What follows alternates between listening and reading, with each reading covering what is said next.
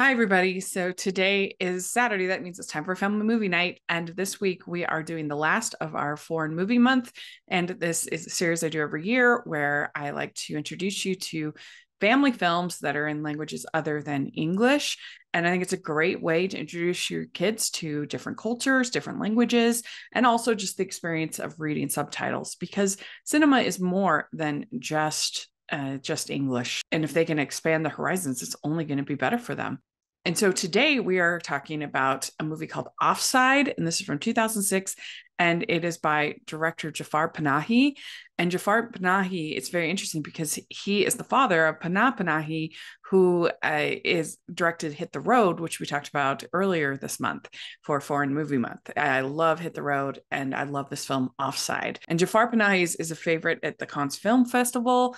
He has made many wonderful films, and he's actually been in prison because of his films.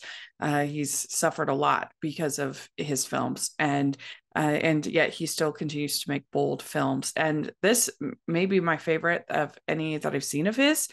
And it's a very simple movie, but very, very effective. It's about particularly one girl, but a group of women who want to go and watch the football game, spectators at the World Cup qualifying game in Tehran and cheer on the Iranian team in soccer/football.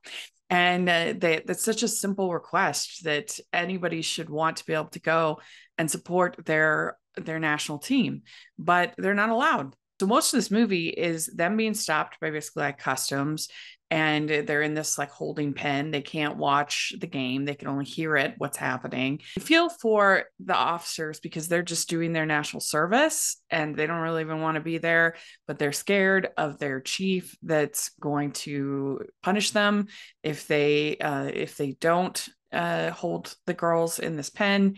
And it's just sad, and you're fascinated by these characters and what is happening. And also this whole thing was filmed at a soccer match on the sly.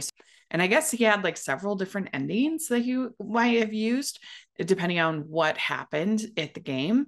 And they ended up winning. They beat 1-0. And so the end is, kind of chaos and everything. And most of the characters are very excited, even though they didn't end up getting to watch the game. And the one character that's our lead character, she wasn't even really that interested in the game. She doesn't even like football, but she just wanted to do it in tribute to a friend of hers that loved it. And she didn't get to do that. It's just so sad that something so simple of sitting and watching a game that they can't do.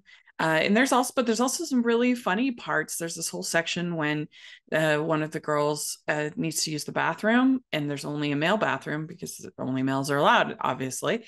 And so all this sort of shenanigans that go in to getting her to be able to go to the bathroom. That whole section is really funny, and you just love the characters and you're rooting for them. And it's got an energy and excitement to it, especially because this is like an illicit movie to make, and everything. They're not supposed to be there, and that just gives it an excitement that adds to the energy of the story. And it's just frustrating that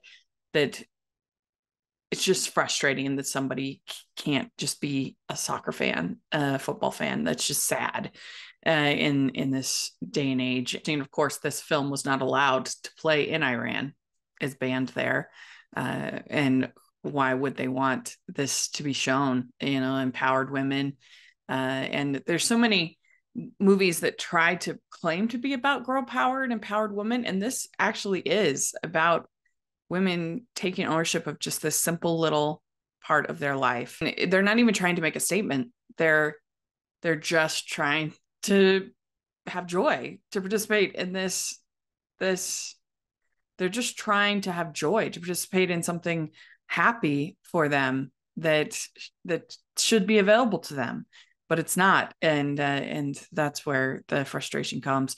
I just thought it was excellent. Again, not a ton happens. It's very simple. And this is one that you will have to be a reader. So kids have to be old enough to read, because it's just like them sitting in this whole pen. There's not like a lot going on. So if you can't understand the dialogue, then you won't be very effective for you. So yeah, this is definitely a reader aged movie. But other than that, I think you can have some really, really important discussions, and you'll be entertained. And yeah, I loved it. I thought it was excellent. And so, yeah, let me know if you've seen this, what you think of it. I'd love to hear your thoughts in the comment section or on Twitter. Please like this video. Please subscribe to the channel. I'd really appreciate that. And check out the Patreon and merch store. And we'll be doing some Christmas movies after this. And so thanks for supporting Foreign Movie Month. I think it turned out really good, and I love doing it every year. So I hope you enjoyed it. And we'll talk to y'all later. Bye.